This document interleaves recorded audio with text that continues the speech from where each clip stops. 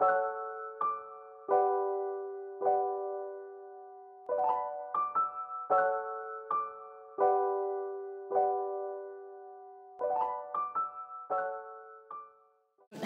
welcome to the New Craftsmen, and thank you for joining us and being our live studio audience this evening.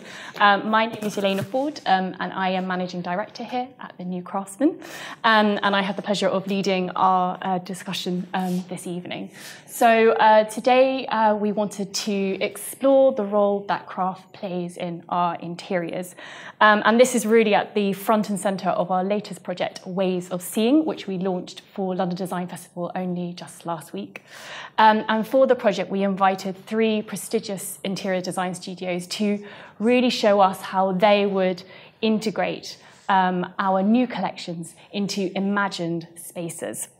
And the breadth of the output has actually been really incredible. And each of the interior designers has delivered something really unique and expressive, as unique as the collections themselves, actually. And we wanted to explore that in more detail with these specific panel discussions. So for the interior design that Waldo Works imagined, they actually encased the entire space in hand-glazed, hand-cut tiles from the Rustication collection by ceramic artist Matthew Raw, who is joining us here. And you can see this beautifully brought to life by the illustrator we worked with, Caroline Aiken, who had a dialogue with each of the interior designers and bringing that vision to life. And we'll go more into detail into that new collection, and you would have seen it as you just walked in as well at the very front. Other pieces that are detailed within the illustration are the beautiful sculptural Michael Caine light by Alexander White and the copper-clad articulate table by Matthew Cox, so very much about materiality, and I know Tom will go into that a little bit later. So these pieces are really, they show examples of how craft can be integrated in much more ambitious and fundamental ways to create complete spaces with real meaning, emotion, and tactility. And that's precisely what we are going to discuss this evening with our wonderful panelists, who I will now introduce. So, first of all, we have Matthew Raw here. Hello, Matthew. So Matthew is a ceramic artist who explores, and I need to get this right, the physical and communicative properties of the tile, using texture, colour, and language to tell stories of people and place. Matthew completed the very prestigious ceramics residency at the V&A in 2015 and was also awarded the Jerwood Award in 2014. His work kind of spans galleries, educational establishments, and has worked across the globe. And we were so thrilled to work with Matthew this year on his first commercial tile range, the Rustication range, which is a modular tile system in different patterns and glazes. And we'll go into that in more detail later on.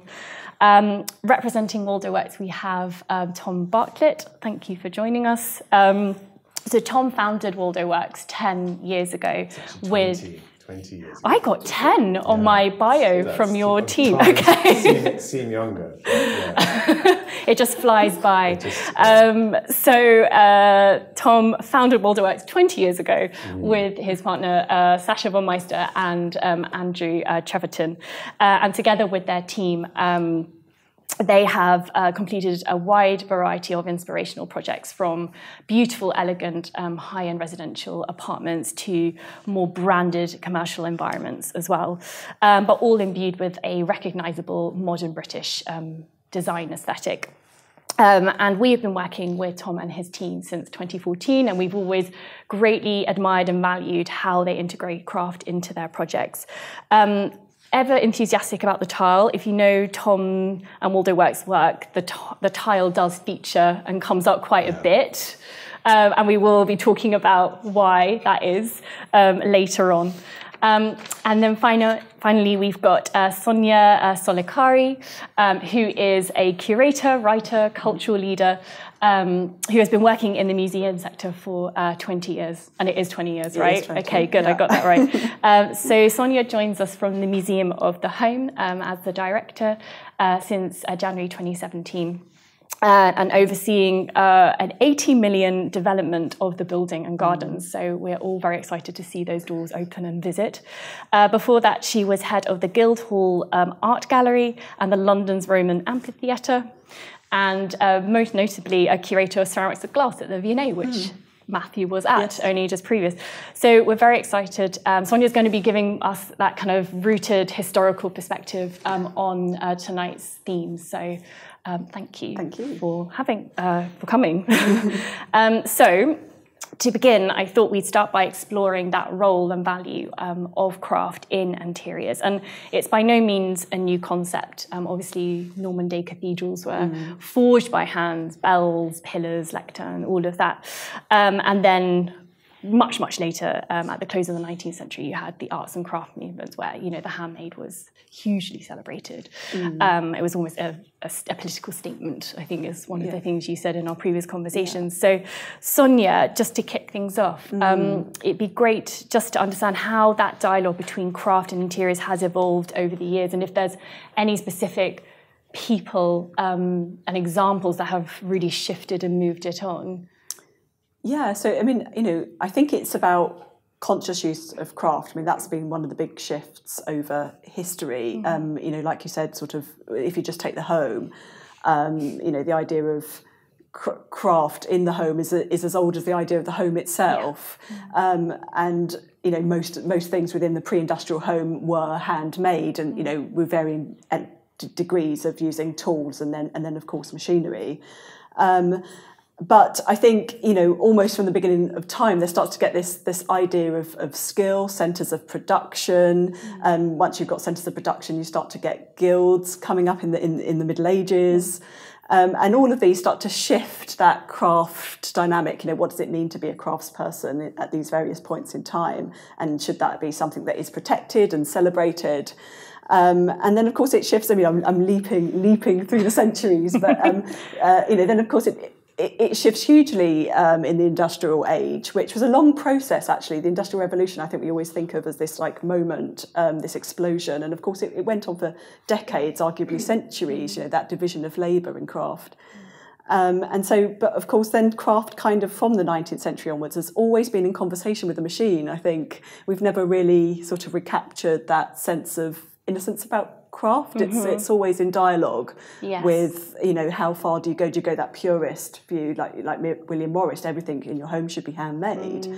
Or I think most people, the reality is that it's a blend, isn't it? And certainly from the 19th century, we see that, a real blend of the industrial and the handmade, and most people are comfortable with that. So the dialogue, it kind of peaks and troughs, and the kind of, you know, what the thinkers are saying is sometimes different to how people are actually, how that manifests in their home, the reality is, how they're living with it.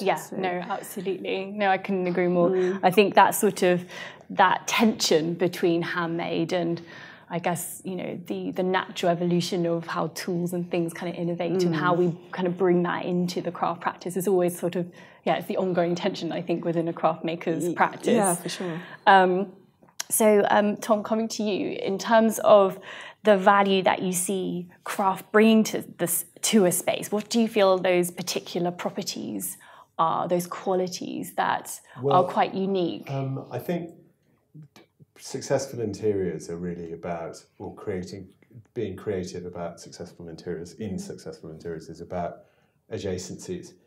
And it's always about the dialogue between objects, or, you know, this is out of obviously there's the functional requirements of what one needs to do, but it's always about how things appear in a space. So you can imagine a piece of craft in a kind of white gallery space might look very different to a sort of crowded Victorian my mother's house sort of thing.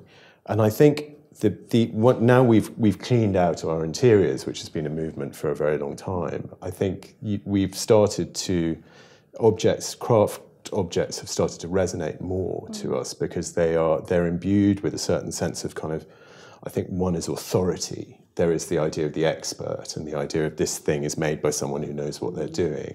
And that has a kind of imbued sense of sort of, I suppose, expensiveness or fineness, which lots of people are looking for in their interiors. I mean, the objects are unique. Yes.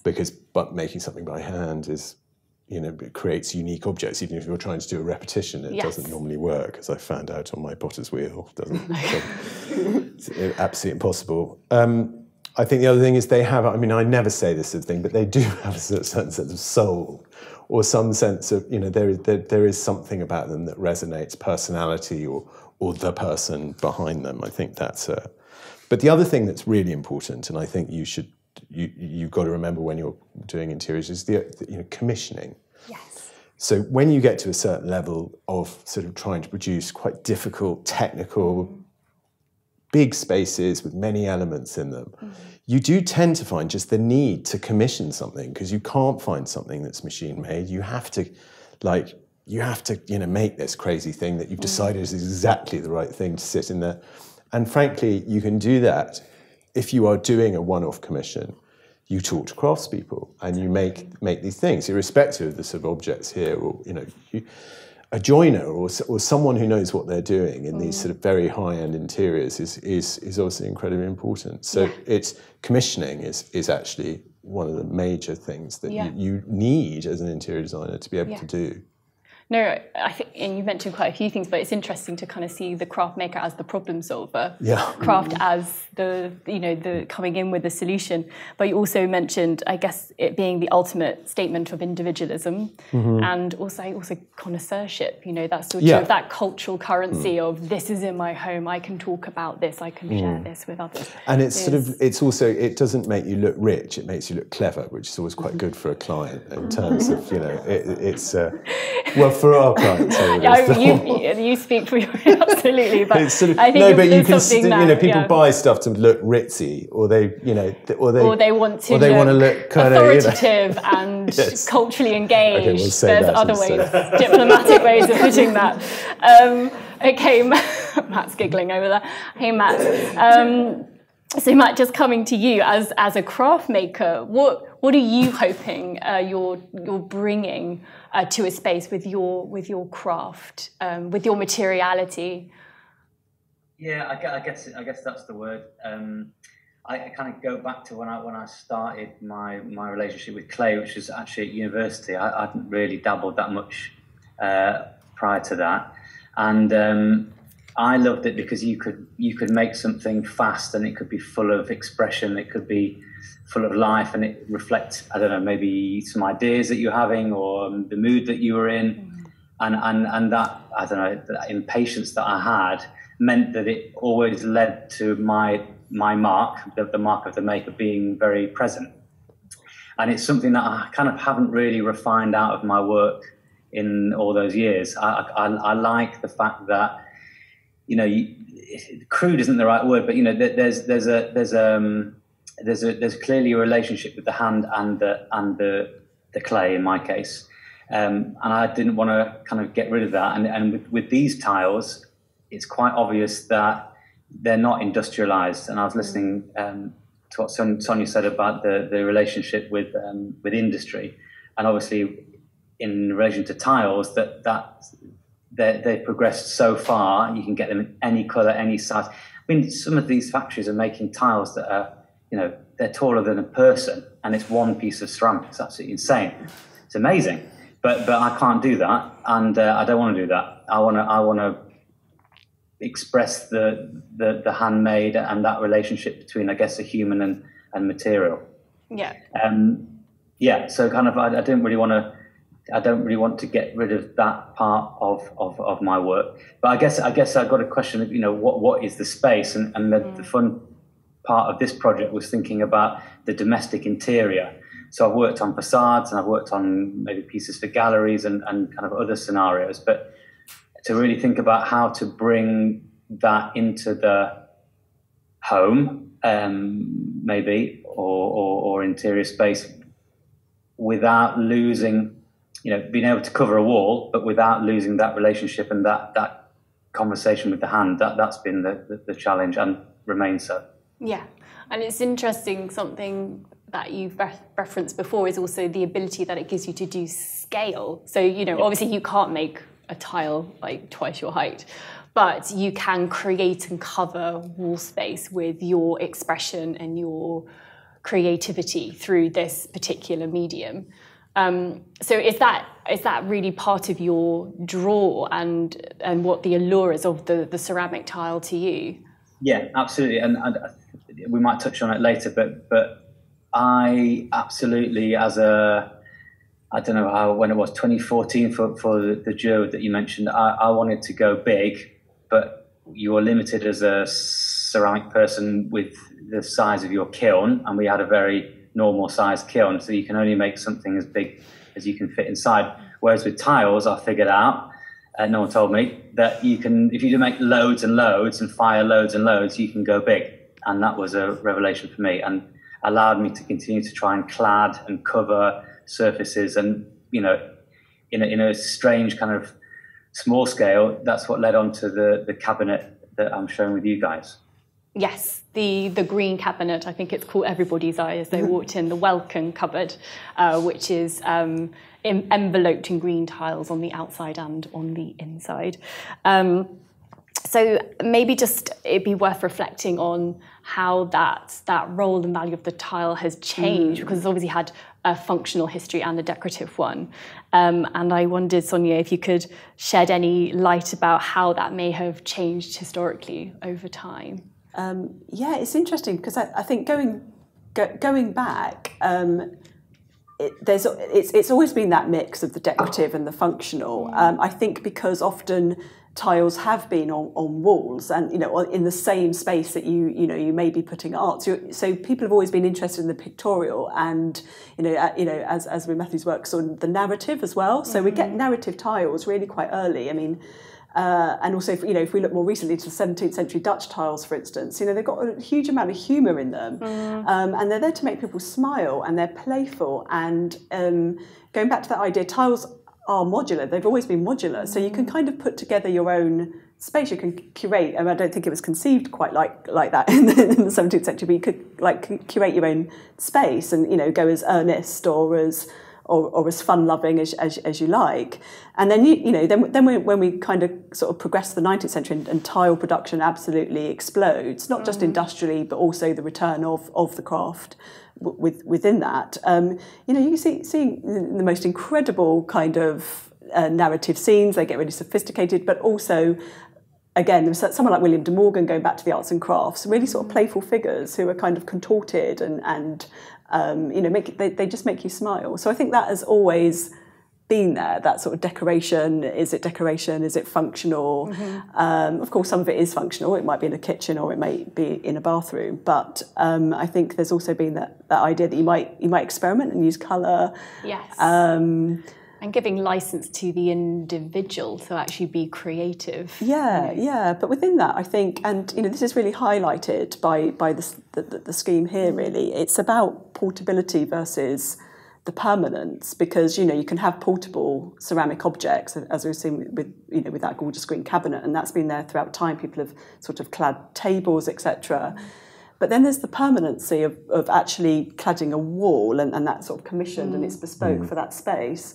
And that's kind of a real statement. And I think in more recent times, it seems really rebellious as well. It's like a rebellion against the property market, isn't it? Yeah. Because if you're really going for it like that, I mean, because for so many years we've been told, put white on your walls if you're wanting to sell it, and don't put a coloured tile in your bathroom. Yeah. And actually, my God, just go for it. I mean, it's quite a commitment as well, because you're also saying that if you ever leave that house, most likely you're leaving those tiles behind for the next person to enjoy.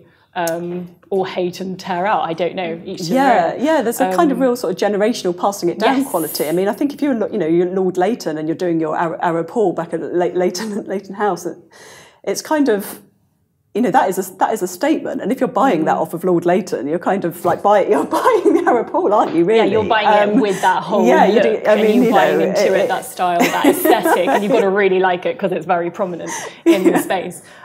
Which actually brings us nicely onto a question really for you, Tom, about what are some of your favourite examples of kind of the use of the tile in historical settings that maybe you return to time and time again? When I was at school, I did a history of art A-level, and there was this tiny little bit in the sort of thing about this guy called Halsey Ricardo, who's a sort of strange architect who, and I thought, oh, I can do my report on him because that's building is really close to where I live. And I went to this, which you will know is the Peacock House or Debenham House on Addison Road in West London. And I was completely transfixed by this idea of a kind of black, smog-ridden London, and then him making these buildings that were covered in tiles, not unlike that peacock blue over there. And the rain would come, the smog would go, everything else would be black, and there'd be this kind of shining beacon of kind of cleanliness. It was to do with a kind of very, very sort of strong aesthetic. And that the hall and all the passageways in that house are all clad in tile, very beautiful. There's lots of William de Morgan in there as well. And in fact, actually, we've copied that tile quite a few times, and that there's a man up in Telford who makes still in the same way and makes that blend. Yeah. In fact, we've used them on a project with someone in the audience here. But so I think that house really got me when I was young, and I sort of really enjoyed that. Again, that sort of permanence and this idea of slapping these things on that you can't kind of get rid of. Yeah. I suppose Andre Putman, her use of, I really enjoy that idea of the grid. Yeah. And the thing that the sort of, the architect in me really appeals, like, oh, the tile, that modular, and then I can, and it sort of expands into the building, and that sort of very architectural use of the unit, I think is very exciting. Carlo Scarpa, Olivetti, and particularly his use of tile in the Brioni Cemetery, which is just these incredible little moments in concrete that are just really heavenly. Little interruptions, aren't they? Yeah. And then I think contemporary, the Hermes installation in Milan in 2017, 18 was one of the most extraordinary things I've ever seen. Yeah. As only Hermes could do. Yeah. At a scale that, these tiled buildings in a room that you couldn't see the edges of because it was so big. It was just extraordinary. And, the playful thing between the sort of soft and the hard was really inspiring, something we've looked at a lot. Yeah. No, it's an incredible reference. And it's interesting when you talk about the astonishing whiteness of the tile. Actually, we always actually forget the incredible functionality and hard-wearing nature of a tile. I mean, it's, they're put in kitchen backwash and bathrooms, and, the wipeability of it is just, we kind of take that for granted, but in an incredibly domestic environment, if you're an urban housewife or a housewife, that was quite a incredible quality to have. And actually, Matthew, I know a lot of your kind of historical research, and I know it's very, very broad, but it's a lot wrapped up with kind of train stations and those kind of transitory moments within our day, which has informed I know it's informed the welcome cupboard as well. Yeah. Train stations are good ones, and the ones I guess that are influencing us now in a tile respect are due to the fact that again, back to functionality, they were wipeable, cleanable after the steam trains came through. So I think that kind of exterior, that kind of, it can go dark and grubby and whatever, and then very quickly have a life of its own back again. I've got a quote actually. Can I read it out? Yes, please. Go full geek mode here. This is from Alan Graves, a senior curator at the V&A, who wrote a lovely piece for a catalogue of mine. It has reference to this. It says that tiles are mostly associated with urban landscapes, part of the fabric of the city. Tiles are deployed in places where people congregate, in pubs, railway stations, shops, schools, hospitals, the shared spaces of public buildings. Also corridors, tunnels, subways, wherever there is a flow of people or goods. Tiling is thus connected with movement and action. It provides the backdrop to much of the city's social and commercial activity. And I think that's for me as a quote and kind of a little bit intro into how tiles kind of go beyond just the aesthetic for me. It is that relationship with people and relationship to the space in which we all kind of interact with. Now, back in Victorian times where you have these luscious tiles, whether they're on pubs or train stations, it's different because hopefully we don't need to wipe them clean in the same way because the smog is less of an issue. But that relationship that we have with the tile whether it's out on the street or in a kind of domestic setting in your shower or whatever. It's that, I guess as an artist, it's something that's real rich territory for me, where I can explore that relationship and that kind of familiarity that people have with these strange square ceramic neutral things. And that's why for me, I feel like I'm just getting started with the tile. And a lot of that is based on historical references, but it's kind of pushing forwards and seeing what we can kind of play with in our day. Yeah, and I think it would be interesting to touch on your process with Broyle, who you worked with to create the rustication collection, because going back to Sonia's point, that dialogue between manufacturer and craft maker, and how those two sort of intertwine, because I mean, ultimately the process is incredibly hands-on, working with Richard. It might be really interesting for the audience just to hear about that as well. Well, yeah, Richard Miller, who's an artist in his own right. He also is the owner of Froyle's Tiles, which is down in Surrey. And I've known Rich in a different realm, but when we kind of came together to develop this range, it wasn't going to be possible for me to hand roll each tile in the studio for various reasons, mainly cost. But Rich has got this amazing factory. He actually described it as a contemporary cottage industry, which I thought was amazing. It really kind of got me going, got me thinking. And he's all set up for making ranges of tiles, various sizes, quantities, what have you. And just this process happened whereby we were going to use some of his processes and machinery to produce the tiles, whilst keeping absolutely the kind of each tile being slightly different and having its own personality and moving, and the glaze being able to run and kind of settle in the grooves and the areas. And to celebrate that, it has to be done by hand. So once the tiles are hand pressed, based on my designs and my kind of the positive tile that I created there, they're formed into molds, and then each one is hand packed. So there's a relationship with the clay and the hand immediately. Then they're dried. And when we talk about handmade tiles, without going into too much detail, it's all the stuff that's in between that's kind of lost in the conversation. So yes, it's hand pressed, and yes, it's hand glazed, but they're also moved onto boards, and those boards are moved, and they're moved into different areas. Some are warmer than others to help drying, some are cooler than others to make sure that they're nice and flat. Then they're hand loaded into the kiln twice. So it's not just the glazing and the packing, it's that whole process. And then someone's got to put them in a box. So there's that kind of care, and there's that relationship with, one tile, I don't want to work it out, but it's handled many, many times by lots of skilled hands. And I like that journey and that thought. And that kind of reaction, I guess, against industry, because obviously it's cheaper to go pop down to Tops, who have got a lovely range as well. But it's that kind of relationship that I was really keen to develop something with Froyle's, and I've been trying to work with them for ages. So this is the project that finally came good. So really, really happy.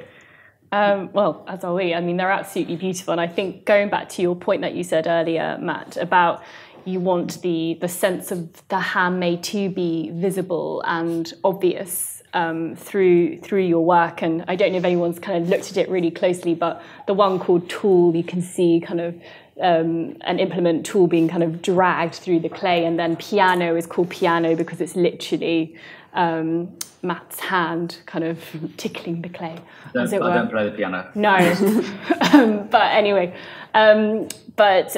Tom, what really drew you to these tiles? Because I remember when we started this process, and we approached Tom and Sasha and was like, would you want to do Ways of Seeing?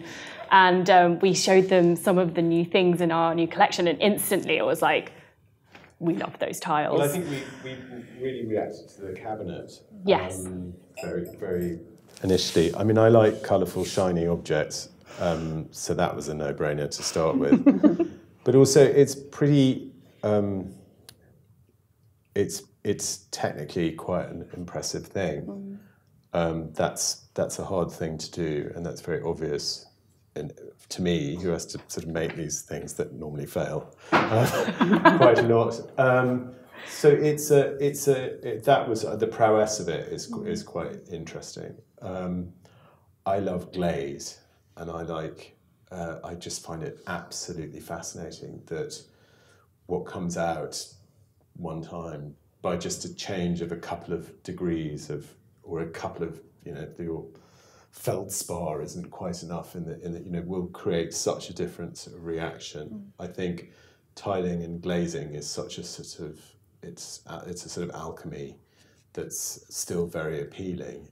In it, even in mass-made things, it's still, I suppose it's shiny objects again. But no, and I think the other thing which we touched on when we was talking about under apartment is that idea of modularity is always very, very appealing to an architect, because you've just got, you can set things to it and you can make things work really, really well. I think I'm always quite interested in making domestic spaces that are that maybe are using materials in a way that are less expected. So the idea of a tiled dining room might at first feel cold, but you can imagine at night would glitter and feel incredibly reflective and beautiful. So I think that's we were trying to create a kind of idea of a sort of slightly tiled Louis Barragan potentially sort of situation where a hallway would be cold and cool, and maybe it's hot outside, and it's that kind of idea of kind of dark and lustrous. So I think that it sort of immediately resonated with us, that we could do something that we don't necessarily get to do very often. Because we've tiled enough bathrooms in our lives. Very good bathrooms, very beautiful. And I love the combination of the other pieces that you've put in. I mean, there's a lot of the sense of the texture in the leather from the geometry that actually flows through it is quite strong. Well, I'm quite simplistic. I like things that are made of one, or at least appear to be made of one thing. And all of the things that we picked are the copper table, the leather chair. It's quite simple. But it's always, I'm always amazed kind of watching an interior designer architect work and how they pair materials together and bring a space together. It's quite a unique art, and it's a lot tougher than people think. Well, it's also a very varied thing. I mean, I don't really know what an interior designer is. It's a very difficult, it's a huge breadth of very different skills and tasks, and and it's a strange marriage of different but it's a strange term, because it doesn't really mean anything. And that is one of my next questions, Tom, in terms of how you think the role of the interior designer has actually changed over the years. I think it's become horribly sensitive, because you're dealing, it's a very expensive thing to do, and you're dealing with people's homes and their futures and their, at whatever level you're dealing with. So, and it's quite, it's how people want to be or want to project themselves, and it's got so much of the sort of psychology of space and people in it that's that can be a brilliant partnership, and it can, I've been very lucky, and I've made some wonderful things, and I've been able to work in a very sort of fine and sometimes it's been it's been very difficult because of various things mostly to do with sort of a difference in personalities or things like that. But I think when it's good, it can be a very sort of civilizing and forward-thinking thing, and I think it's very important in that respect. And it goes back to your earlier point about, the opportunity to do commissions. If you have a particular client who will, where there is, a lot of trust, and you take those ambitions and risks together, then it becomes very exciting. It's also to do with, because we have when you commission something, you have to trust that person is able to deliver. Absolutely. And also that their design sensibility is akin enough to yours to be able to go, so this person who I'm working for, this is the person who's going to make it for you, and let's hope that marriage is going to happen. So it's always quite a sort of tense thing. Yeah. But it can be, it can lead to some of the most beautiful things in the world. Yes, and some really incredible innovations as well. Yeah. So are interior designers the modern day patrons in many respects, or the end client is the modern day patron? I'm just trying, if we think about them as historical figures. Funny you say, probably, but it doesn't sit very easily with me. I don't know why that is. Maybe it's the responsibility. I don't know why that is. I suppose I think about it's that conversation between art and craft, and what that is, and I think I don't know is the answer probably. Okay, fair enough. Don't need to have all the answers on this panel. It's okay. Sonia, coming back to you, obviously craft patronage was a very key way in terms of developing craft over the years. And I just wondered if you had kind of any specific examples of patrons through the era who have sponsored craft makers to do incredible works that kind of stick in our memories and history. Yeah. So I'm going to go for a really, really high-end example and then explain why I've done that. And so, I think one of the most incredible interiors ever, my favourite, is Cardiff Castle, which was the Earl of Bute commissioned William Burgess in the 19th century to create this extraordinary Victorian Gothic interior from top to bottom. It involved stained glass, it involved wood carving, stone carving, tile making, furniture, ceramics, the full works. And it was a blend of industrial and the handmade. But even the industrial, so say you take encaustic tiles, which were kind of revived partly, through this huge scheme and some of the technological developments that they did to industrialise encaustic, and that, by which I mean the inlaid tiles that you kind of get in medieval churches.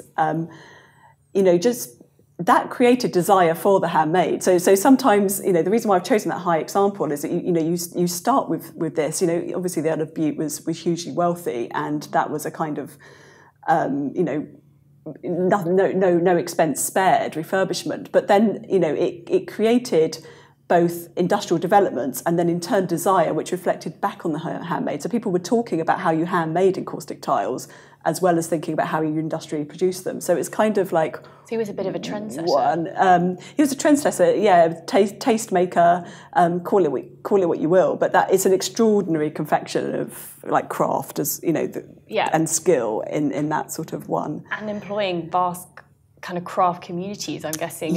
From the individual maker right through to companies and even factories. But it was that full spectrum, and it was really about pushing the boundaries of skill in mostly UK companies at that time. And actually taking on a huge project to almost see through that agenda. It's the completeness of it as well.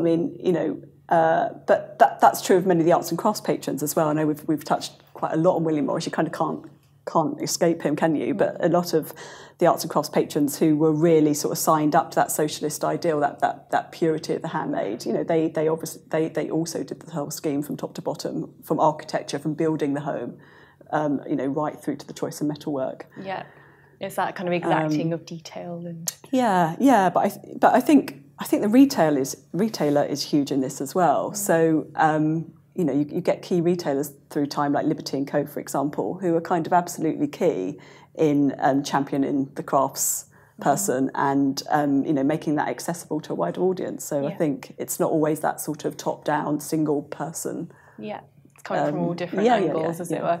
Yeah, and Matthew, for you, what role has patronage played in supporting your projects and your ambitions and dream projects, actually? Yeah, well, I've got a kind of a story that kind of relates in a more traditional sense, but I guess the first patrons were my mum and dad, because you've got to learn something somewhere, and if we start talking about the future of craft and skill and all of that, then how does one go to find those skills these days? I'm doing some research. I've got a commission with Loughborough University at the moment, and I've got this amazing rich history about arts and design colleges and people gaining skills, whether they be after work or after the war. It's a super interesting layered history where it was really open for everybody to kind of be, it was more accessible. Now you need patrons in your family to get you to university, and that doesn't really bode well, in my opinion, for the future. If you need to saddle yourself with that amount of debt, because it's a tricky world out there, and it's taken me a long time to establish myself, and I have supportive parents and who could support me. And without going off on a massive rant, that is something to think about. But then a few years down the line after studying, I was accepted onto the residency at the V&A, which Yelena mentioned at the beginning. And there were some kind of blind donors, I guess, in the background who wanted to sponsor a residency, but weren't getting involved in the process of selection. So after I was selected, I was introduced to this lovely couple, Margaret and Jeremy Strachan, and met them and got on with them very well.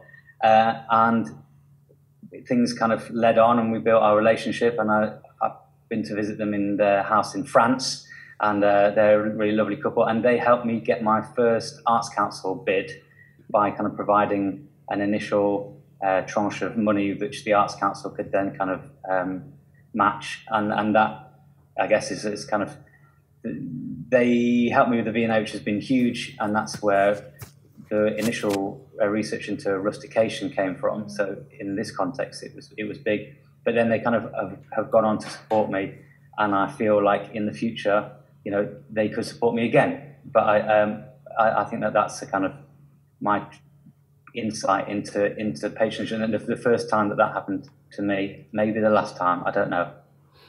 Hopefully not the last time, Matthew.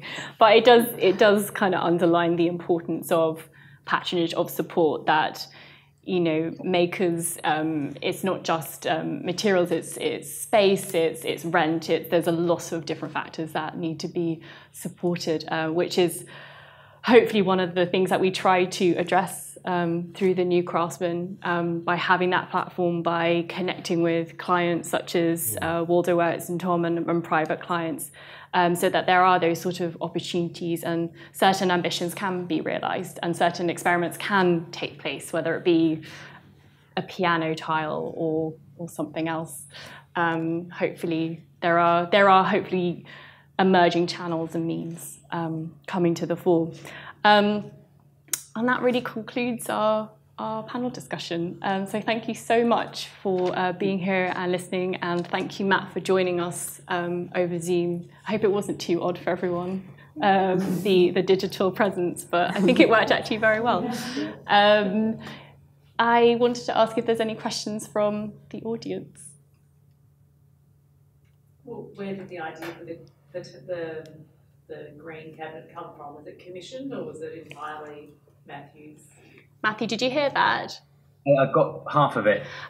So Sarah asked, where did the idea for the welcome cupboard come from? Was it entirely your idea, or was it sparked by a commission? It was sparked by the new Craftsmen approaching me to make A, the range, and B, a piece of furniture. So talking to Kathy and Catherine and Yelena about making a piece of furniture to go alongside the tile. So absolutely, this commission, if you will, was the catalyst for the product. Some of their mood boards really helped. Some of the conversations about kind of bringing functionality to tiles and bringing them into a piece of furniture. A table was banded at the beginning, and then things kind of developed on, and I thought it might be interesting to clad a cupboard, and then found out that was really hard. But you did it. Can I ask how many prototypes? Or... the first one collapsed under its weight. No, I don't know. Matthew, you tell us. Don't lift it up. I worked with an old friend of mine in Manchester, which is where I'm from. He's a furniture maker, and I'm always an optimist when it comes to this kind of stuff. So I thought, I'll quick chat with Greg. We'll come up. I'll tell him what I want. We'll come up with some quick dimensions, and then I'll start rolling. And bless Greg, you know, the back and forth between the two about how the tiles would wrap, and we're trying to keep this kind of modular thing. And then he kind of got the outside, and I was like, oh, and by the way, it needs to be on the inside as well. And he's very patient. So it was a collaboration to kind of get it to the stage of, is this thing going to be the right dimensions? Because my woodworking skills won't I need help in that area. I'm very happy to admit. So it was the Catalyst was a new Craftsman. There were lots of, it was all digital actually, just kind of working out how it wrapped, and then it's over to the clay, and the clay will do what the clay does. And it's an amazing cabinet. I have to say, of all the comments that we've had since we've opened, it's been largely around that cabinet. And I think it's the surprise and treat that you get when you open and look inside. And it's interesting when we approached Matthew, I mean, Catherine was our creative director, who's here as well this evening, was just basically, there's just not a tile cabinet. We need a tile cabinet. And so Welcome Cupboard was born. Thank you. Any other questions? I have a sort of tangential thought yes. that I wanted to put out. Sustainability is something that has been in my mind a lot recently, and I think it has been for a lot of us.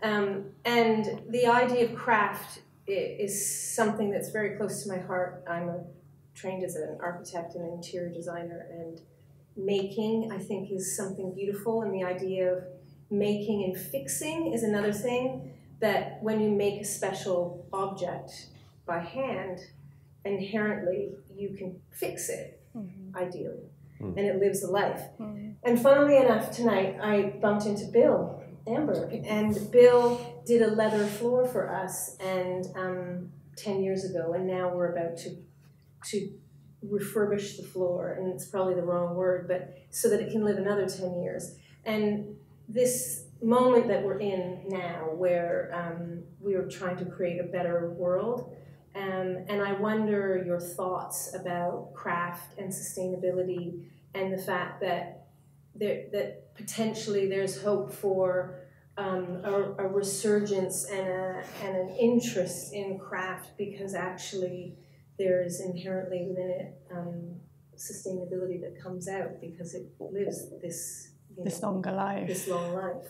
I think we're already seeing that from our clients. If I think about when I started out in this company about 6-7 years ago, and working with interior designers and other private clients, very rarely was I asked about the traceability of a material or a process. And actually more and more now, they want that as facts. And actually one of our interior designers is registering as a sustainable practice. So we've got a lot of paperwork now to fill out, and I think that's going to become more and more of the norm. And there's the beautiful sort of I mean, obviously there are some practices within craft, we should own up to that aren't sustainable at all. You know, I mean, glass blowing and things like, you know, there are certain ceramics. things, and ceramics as well. But there's a longevity, exactly, and there's a permanence.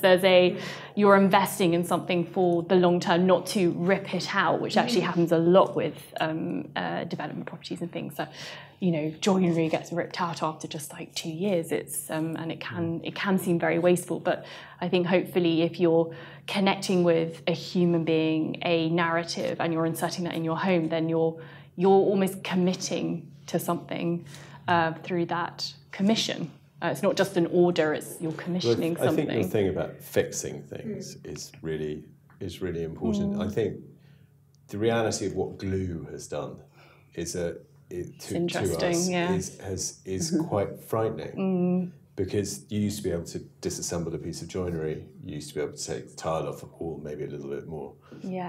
But we're so good at fixing things to things that actually it's become really quite a problem. Yeah. Because you can't recycle anything. Yeah. Because it's pasted in a very efficient glue. Yes. And frankly, if you can make joinery or make things in a way that is faintly traditional and isn't relying on those things, and you know how to do it, and you have the person who can do it, these things are inherently sustainable. Yeah, exactly. Matthew, did you have any thoughts on that? Well, actually, this thought came up a while back, but Johnson's Tiles, one of the big manufacturers in Britain, are coming up with a Velcro system so that you can change your tiles in your bathroom or your kitchen or whatever without having to use adhesive. So you can, once you chip away the grout, I guess, you can just peel them off and pop a new lot up if you wish. There are people thinking about that. Architecturally, which is a kind of word I've been dabbling with for a couple of years now, exterior tiles are having a massive renaissance because they can be clipped into position. So there's no adhesive. They're not being glued to a breeze block wall, for example. It's all a very intricate, clever hanging system that I don't understand. But they're clipped and they're kind of screwed into position so that they can have rain going down the back. All these kind of architectural feats. But they are you have to pay for the privilege of having your building clad in ceramics. But once you do, so that the architects say, it's not like a wood that you have to replace after 10 years or you have to strip back and revarnish. It has look at back to the pubs and the train stations, they do last. So having said that, they do take a lot of energy to create, which I appreciate. And there is, in industry, again, in architectural tiles, they're always coming up with composites or ways of firing things at a lower temperature, at a faster rate, maybe just one firing instead of 2 or 3. So I guess that's economics, but as a result, the sustainability and the energy used is less. It's interesting kind of using craft as an ingredient in an architectural sense. It's usually just used in a more decorative, but in an architectural sense, then it can actually it may answer some questions around sustainability, which we haven't thought of because it's not often considered in an architectural way. And I think that's very exciting. Yes. Anyone else? We'll wrap out. Thank you very much. Thank you. Thank you. That was brilliant, guys.